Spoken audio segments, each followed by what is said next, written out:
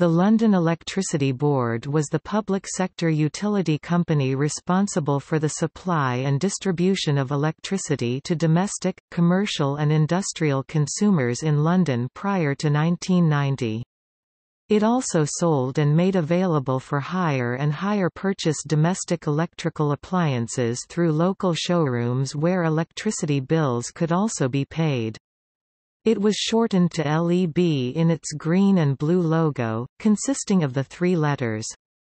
As London Electricity plc, it was listed on the London Stock Exchange and was once a constituent of the FTSE 100 index.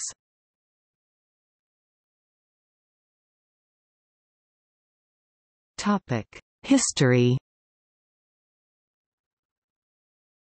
Formed as the London Electricity Board on 1 April 1948 as part of the nationalisation of the electricity industry by the Electricity Act 1947. The LEB was privatised in 1990 under the Electricity Act 1989, as London Electricity plc. The company was acquired by Entergy, a U.S. company in 1996 and then by Électricité de France in November 1998. Notable employees of the business include former Prime Ministers of the United Kingdom John Major and his successor in that office Tony Blair, as well as the former Archbishop of Canterbury George Carey.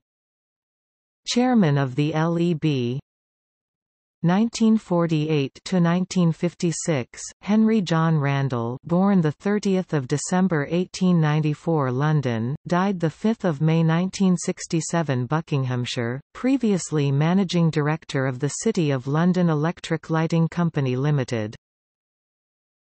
1956 to 1968, David Blair Irving, born the 9th of November 1903, died the 9th of June 1986.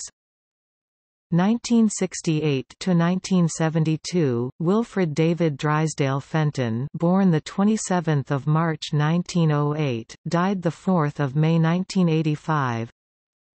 1972 to 1976, Owen Francis, born the 4th of October 1912, died the 26th of July 2005.